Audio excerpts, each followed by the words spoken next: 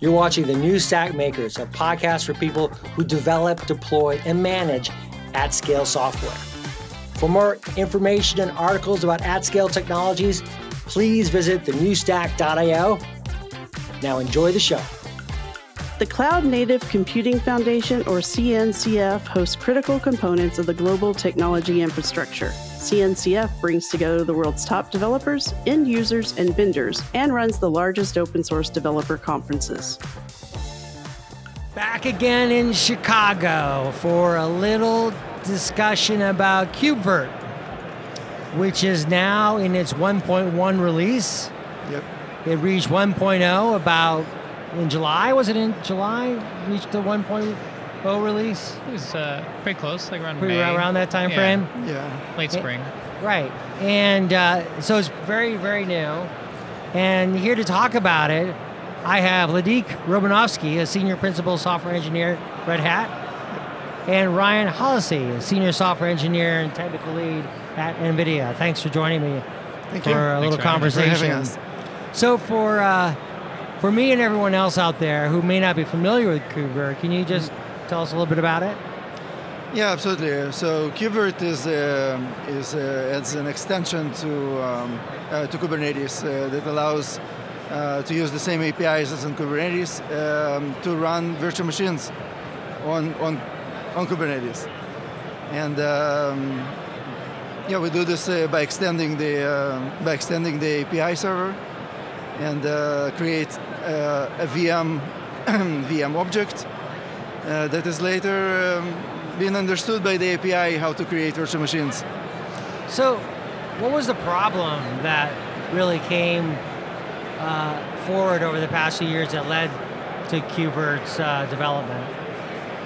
Well, I think that the idea of a virtual machine has been around for a long time. Yeah. And it's one of those concepts that I guess it never really goes away. It's like one of those critical infrastructure components that run times that is just going to be useful, whatever. Right. And what's interesting is that you look at Kubernetes, it didn't really have a concept of a virtual machine.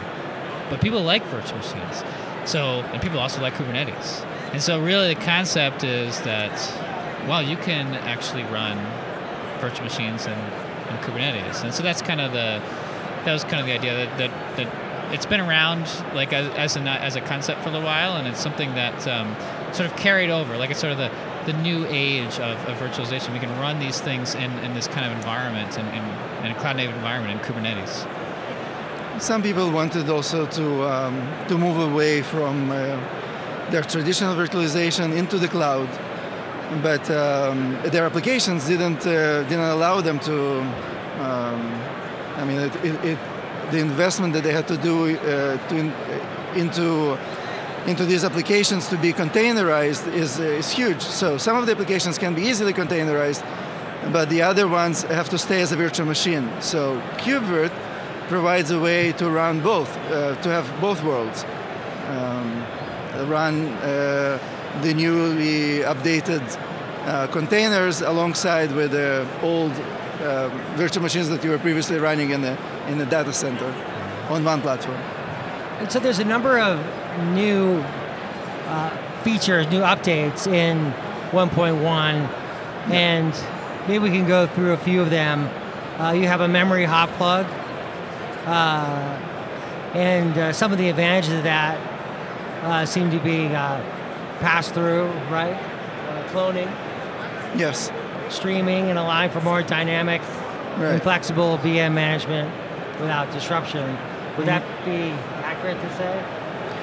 Yes, largely yes. I think some of these features, these are not new features in the virtualization world. They come from, some of them coming from the data center virtualization. And the fact that we are now bringing this in this new release is pointing to basically to the idea that Kubevirt is very stable now. And this feature, because we brought these mature features into the game now, we wanted to implement these features for a long time, but there were no we couldn't because of all kind of constraints. The platform wasn't stable enough. But now it's a good time to bring these features because everything else is very stable. So features like memory hot plug and vCPU hot plug, these features,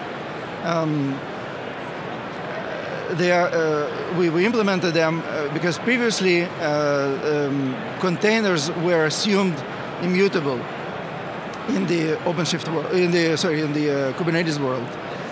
And now we brought them because we have a path forward into implementing our own solution, but then later making sure that these solutions will become native to Kubernetes. Because Kubernetes is changing together with us, and as it becomes more mature, they also bring features that allow the mutability of pods. So now we brought this feature that is a Kubevirt implementation, but it has a path forward to become cloud native. So how do you avoid issues like, cognitive overload for people who are using these technologies, where this is a new complexity that they have to manage? When you're thinking about memory hot plugs, for example, and dynamic VM allocation. I guess there's kind of, I guess the way I think about it is like that there's new complexities that come with adopting the new technology. There's certainly, but I guess kind of what Vladik's saying is like this idea, at least a lot of the concepts, those features you just mentioned, like these are things that like they've been around a long time. People are super familiar with them, and really what Kubevirt has done is it's just taken that concept that has been around a long time and it's just made it available behind the Kubernetes API. So ultimately, like adopting these things, like it almost would feel like in a lot of cases, like if you're on your laptop, you've got Virch, you start your virtual machine, you define your domain, and you do sorts of things, you edit it, maybe you do hot plug and things like that. It's a similar kind of look and feel, but now instead of using Virch on like your local client, you're actually going to go through an API. And so really you're now onboarding is like, okay, I just need to maybe learn a little bit of Kubernetes, which is just a little bit of YAML. It's like that's what ends up being, your onboarding for these things. It's just a different kind of a workflow, but of the same thing. Yeah, a lot of the concepts are the same, and what you would see is it's very familiar. There's a libvirt server, right? For example, it runs inside the pod. There's a QEMU process, right? Like if you were to look inside the pod, it would look very similar as if you were to run a Virch command on your laptop on a Linux box and look at the process tree. It looks very similar. And so like if you were to translate the two worlds, it's actually not very different. Just now you have an API in front that's Kubernetes. So like a lot of things at first, there's that first climb over the hill, but once you get over that first hill, then you start to get an idea of really how this works, and then it becomes just something you want to use. Yeah, I think the adaptation comes when you look at the Kubernetes ecosystem and like this paradigm of like a cloud native environment, a declarative API driven by imperative user input, like these concepts, these core concepts and primitives behind Kubernetes, and those ideas you'll see there's a bit of a learning curve there and understanding those things, but eventually when you do grasp them, you kind of will find that you're in familiar territory again. With Kubevirt, like you like your virtual machines, it's the same concepts will apply, the features were now exposed, and just through a different way. And so there's lots of other new updates to 1.1. I borrowing from your own information on it. There's common instance types, Invert CTL inference. I think that's right. Yeah, that's right. Yeah. You the SIG network. There's a redesign of the interface hot plug API. Yeah. You have improved performance. I'd love to know how.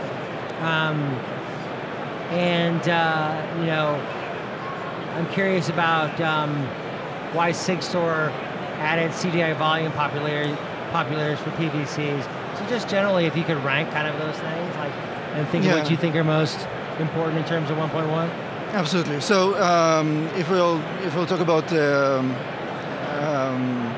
instance types. So instance types, it's a concept that comes from cloud providers. It's essentially a concept that allows you to kind of slice virtual machines according to sizes. So you would say that, yes, I want a virtual machine, which is medium, or a large virtual machine, and then you would have the resources accordingly to this, like medium, small, medium, large. So this is our way to improve the user experience overall. In order to define a pod or a virtual machine, you need to write along YAML files describing all of this. And here you would just use an instance types that contains inside all the relevant information already. How do you start a high performance instance, which is a size medium? So kind of that way to improve user experience.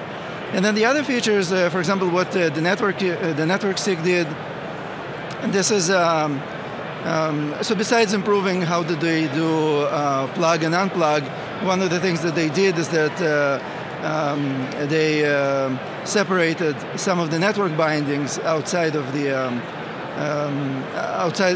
into outside repo, and that happened because when we started the project, we started with a number of bindings, network bindings, and as we grew, this number increased, and at some point, each user wanted his own binding, and there were all kind of ideas what do they want to use. So instead of incorporating and piling up all of these bindings, what we did is that we created a layer that is a pluggable layer, and then we separated all of these bindings into external repo to provide some kind of a reference architecture. So anyone who wants would create his own binding and then would use it with a pluggable interface. And when it comes to data volumes, to the storage SIG that we spoke about, that's actually very interesting because in the early days, in order to improve user experience that is related to how do you start a virtual machine with a certain image, what we had to come up with is a mechanism that would just, you point to an image, and then that image will get uploaded into a PVC and then provided to a virtual machine to boot from. So it's a kind of a pre-populates the volumes for the virtual machine, so the user won't have to deal with all of this complexity. But we introduced it only part of Kubevirt and not a part of Kubernetes. And our philosophy was always to create, to be as native as possible, to reuse any component that Kubernetes has.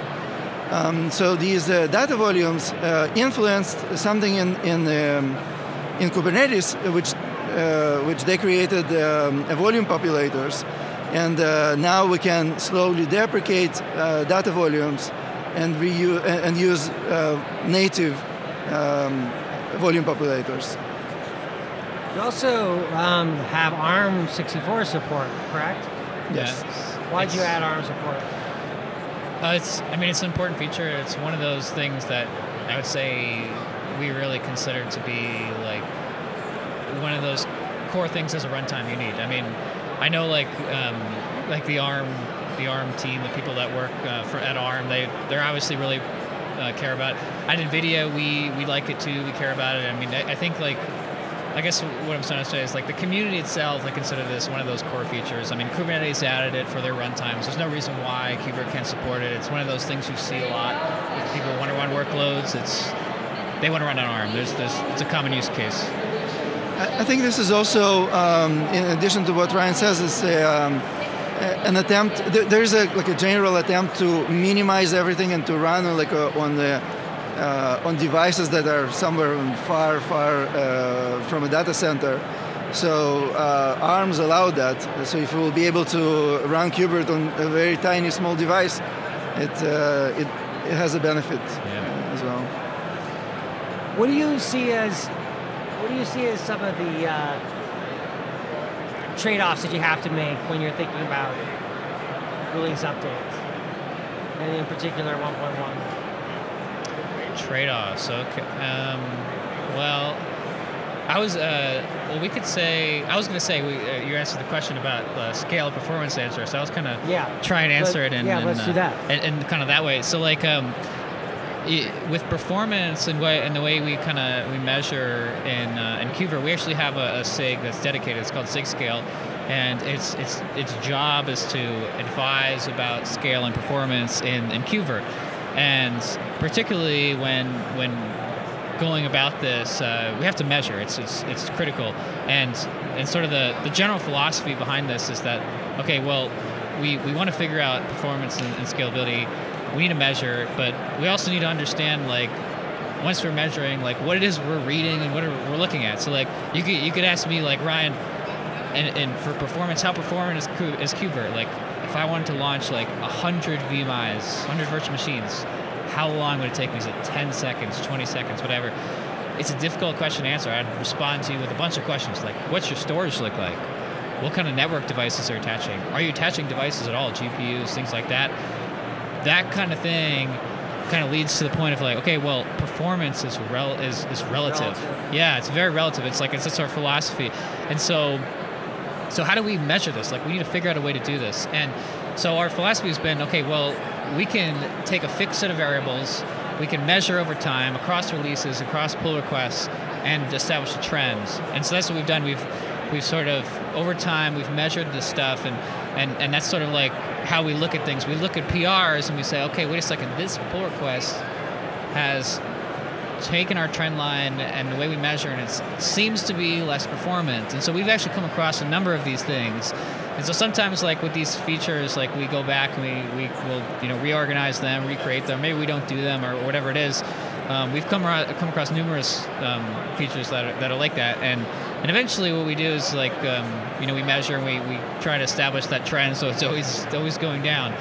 So pretty much like in some of the latest releases, we've continued to see that number go down. I mean, we've roughly, like, our P95 for performance and our fixed variable set of 100 virtual machines. It's about we've gone from about over the last 9 months, 30 seconds of runtime to get down to about 28 seconds. So good improvement that we've seen. Yeah, so we're seeing some nice improvements. That's what we'd like to see. Still more work to do, but that's the direction we want to go. Just in conclusion, what do we expect to see in 1.2 and the later releases?